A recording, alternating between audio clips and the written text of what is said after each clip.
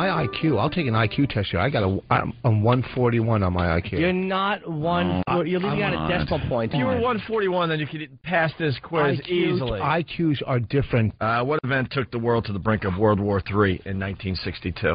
The Bay of Pigs in Cuba. Oh no, the Russian missile crisis. Oh my God. Dude. Who was the U.S. president when World War II ended?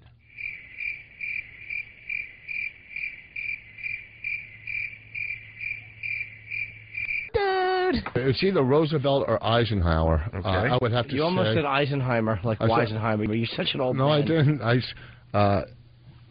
It was Roosevelt. All right, very good. That's wrong. Well, the end of World War II was then was Eisenhower. Was in what? In the 50s.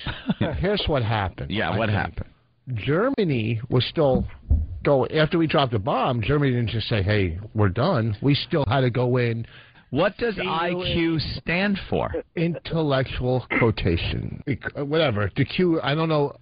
Intellectual quiz. Your IQ, which you are saying, is 141, yet you have no idea what IQ stands for. What do you think it stands for? Quotient. Intelligence quotient. That's that same thing. Voss is Jewish and doesn't know about World War II. I know a lot about it. What do you know about Thank you, Laurie. What's that? You didn't know who surrendered. Tom, you're right. I bet you can't explain You're right. the whole Bay of Pigs. What was it about? What?